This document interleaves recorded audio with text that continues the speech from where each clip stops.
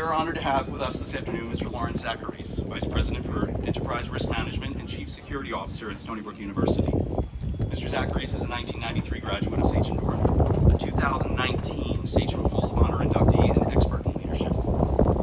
With nearly 30 years of experience overseeing and managing multiple law enforcement, emergency management, emergency medical services, and public safety organizations, he also provides strategic guidance on environmental health and public safety. We are privileged to have him address our students and guests today. Ladies and gentlemen, please welcome Mr. Lawrence Zacarese.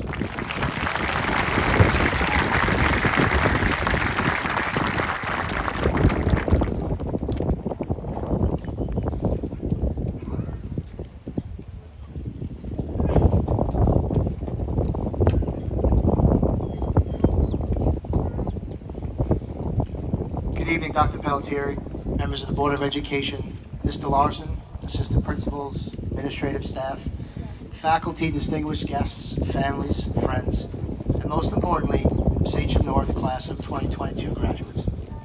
My name is Lawrence Zacarese, and I am a proud alum of the class of 1993, and it is truly a distinct honor to be able to say a few words this evening.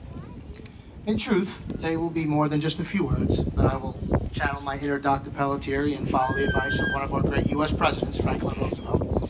On the topic of speeches, he famously said, "Be sincere, be brief, and be seated." Today's speech may be a bit unorthodox. My friends and family certainly know that I have a habit of being so. But I will disclaim that this speech is about you, our graduates. Yes, I will be telling some tales of how I got here and some lessons that I learned along the way, imparting a few nuggets of wisdom that hopefully stick with you after today. But this day, this celebration of your accomplishments, it is just that. It is about you. Not every person that graces the podium, most often some of our elected officials, follows that rule, but I certainly will do so. Therefore, you will not hear the beginning of the story and me choosing the girl, or the end of the story, how there was no scholarship, no trip around the world, and no girl. And if you missed the joke after the ceremony, just Google John Oliver endless graduation speech time loop, and I promise you, you won't be disappointed. This is the part of our program where we require some audience participation, so please bear with me, but let's start off the recognition the right way. Please rise as you are able to do so, as I acknowledge things that represent you. So if you're attending an Ivy League school in September, please stand.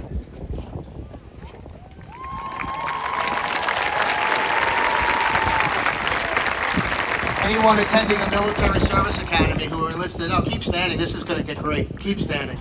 Military service academies who are enlisted in the military, please stand and be recognized. How about those going to play Division I, Division II, Division III athletics somewhere here, anywhere across the nation?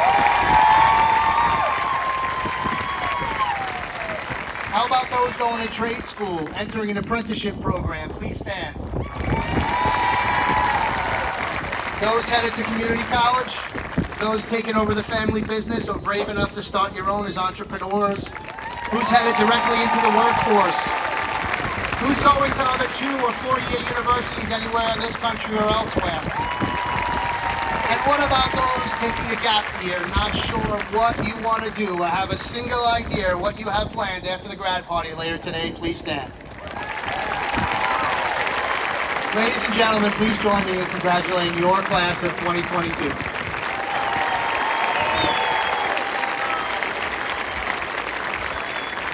Don't sit down yet, because there's no way I'm going to miss this opportunity for the grant.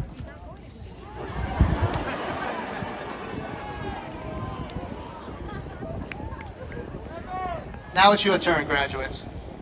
Before you all sit, please acknowledge every single one of the people seated out there that helped change your diapers, clothe you, feed you, provide for you, wiped your tears, hugged you when you needed it, scolded you when you stepped out of line, and played the single biggest part in getting you where you are today. Join me in a round of applause for your faithful family and friends.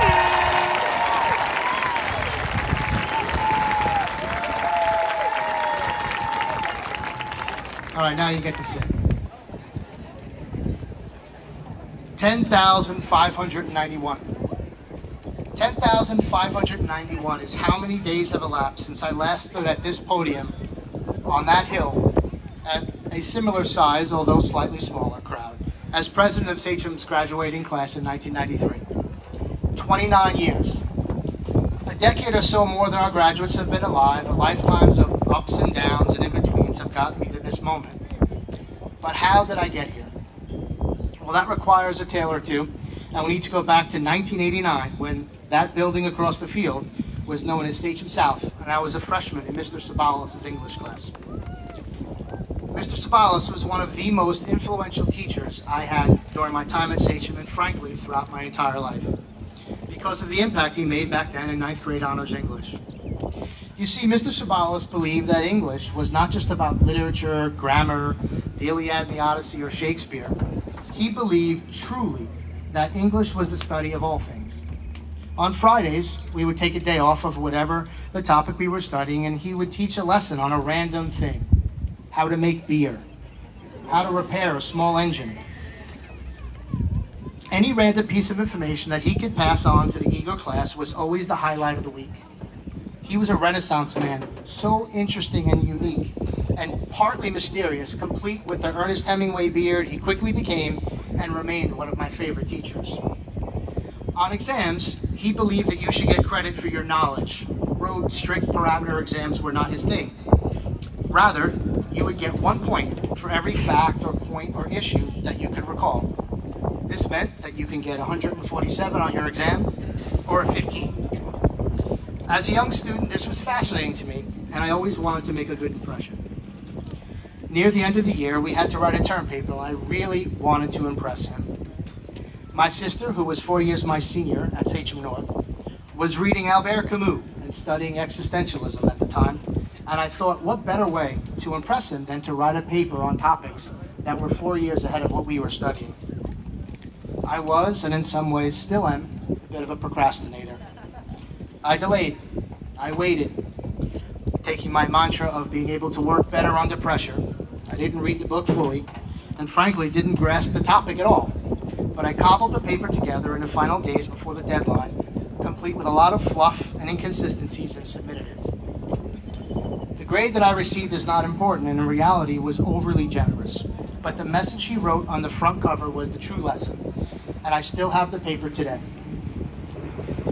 Larry, you have a rather disappointing habit of trying to make it on your personality rather than your intellect.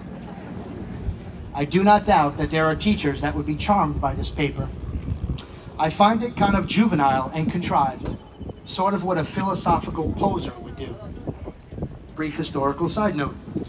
Poser is a lost phrase from the 80s, defined as someone that is a faker, not real, like someone who is a skater but not really a skater. Was a poser. It and other phrases like it, minted, radical, bodacious, veg out, are gone into oblivion and have been replaced by terms that I'm sure you all know, and 4 of my kids, one of whom is sitting over there, know better, like it slaps, this steak is fire, drippy, vibe check, extra, all those things. But in 1989, to be called a poser, especially by your English teacher, was especially a big blow to my ego.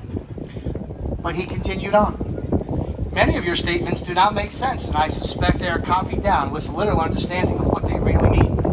The millionaire's life and his money and success mean nothing to an existentialist. The only meaning to life is life itself, and you do nothing with it except live it.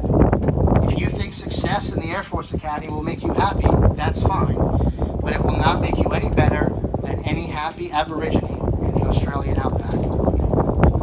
What was wrong? What happened?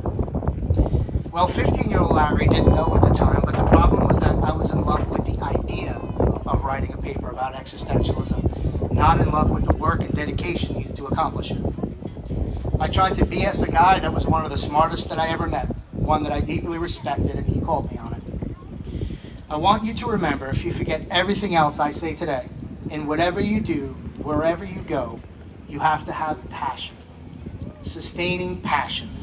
You have to believe in it. The reasons you start are often the ones that keep you going and help you finish, and without sustaining passion, you will most assuredly, eventually, fail at whatever you do. Fast forward to a few years later, when I was in this building as a graduating senior. At the time, as foreshadowed by my 9th grade paper, my dream was to attend the U.S. Air Force Academy and fly F-16s. Sachem started a new program, half the day for the first 4 periods. There was an in-school aviation training program. Mr. Lawerence, or Mr. K, as everyone referred to him, was the instructor. He was one of the coolest teachers around, well-dressed, well-liked, and had a great rapport with everyone. He was a private pilot and a willing subject of the inaugural program, which included in-class simulator training, FAA ground school, and actual flying planes on the weekends. A true first-of-its-kind program at the time. The class was enjoyable and occupied literally half of my schedule for the end of my senior year, but much like Mr. Sabalas, Mr. K was teaching much more than the fundamentals of flying. He was giving career advice, relationship advice, of which I needed a lot at the time, and generally preparing us to enter the world as young adults. His famous saying, one that he repeated over and over and over again, like an untrained but genuine motivational speaker and influencer before there was such a thing: Larry, what you think about all day long is what you become. I can hear the words and see his facial expression and body language as I stand here today. He believed it. He truly believed it, and he made you believe it. Such a powerful, positive, lasting influence for young men and women. What was the lesson? Perseverance. You will be tested. You will be tested by yourself. You will be tested by others, by outside influences, by life circumstances next month, next year, and for the rest of your days, you need to remember who you are, what you want, and dedicate yourself to getting there. No matter what, despite setbacks, twists, and turns, 2 steps forward, 1 step back is still 1 step forward. How am I standing before you today? Passion, perseverance. No, I am not an Air Force pilot. I did not attend the U.S. Air Force Academy. My story after high school includes a brief stint at Dowling College, which is no longer there and sits as an abandoned property in Oakdale. Enrolled in the Aviation Management and Flight School, a choice I made over Embry-Riddle Aeronautical University and moving away to a tropical paradise in Daytona Beach. I was a volunteer firefighter in the time at the Holbrook Fire Department and did not want to give that up. That decision led to becoming an EMT and then, surprising many and much to the dismay of my parents, dropping out of Dowling and enrolling in the paramedic program at Stony Brook. 10 months later, I embarked on a journey in commitment of service in healthcare, working full-time both at Jamaica Hospital and Stony Brook. 3 years later, I would leave Stony Brook and join the New York City Police Department, where I threw myself into learning every facet of law enforcement. I returned to school, transferred 3 more times between Stony Brook, Suffolk Community College, Nassau Community College, and ultimately found my way to the John Jay College of Criminal Justice. I started, stopped, started, stopped, started, and stopped some more, alternating between attending 1 semester, taking 1 semester off to pay off my credit card where my tuition was. Mom and Dad's arrangement was help for 4 years of school, not an adulthood of indecision and inconsistent attendance. It would take me 9 years to earn my bachelor's degree, but then I never stopped, continuing on for my master's, 2 postgraduate certificates. I got married along the way, started a family, started a business, landed the biggest contract of my life with the largest construction company in the world, only to have that very same contract take down my business, plunge me $150,000 into debt, and test the strengths of my marriage, my sanity, and my fortitude. I worked, and at one point, 6 jobs to pay the bills, and still to this day, I remember my wife and I nervously watching our checking account reach 11 cents. 11 cents in 6 days, including a weekend, until the next paycheck would be coming. On we pushed, kids grew, the chance for me to return at Stony Brook in 2009 as the Director of Emergency Management presented itself, and it was an opportunity too good to pass on, and I, very unexpectedly and quite reluctantly, left the NYPD to be closer to home and to increase the quality of life for my family. I also would have had a shorter commute because I decided it would be a good idea to go back to law school, which I had been accepted to, and it was easier to coordinate with work. 4 years, part-time at night, and by the way, don't ever let anyone tell you that law school is part-time. While working during the day and on weekends, attending the FBI National Academy and actually commuting from Quantico, Virginia to Central Islip, I graduated, passed the bar, and opened my own practice. My Stony Brook career progressed. I took on additional responsibility year after year, and then, of course, all of our lives were turned upside down in early 2020 with COVID. For me, it was the moment I was waiting for, the one I had prepared all my life for with training, experience, and formal education. And as my wife says, it only took 11 years in a global pandemic, but man, they sure do appreciate you now. I wound up being promoted a few times. Those are all the parents of people that I went to high school with, by the way, who emailed me and text messaged me. I really feel the 30 years since I've been here.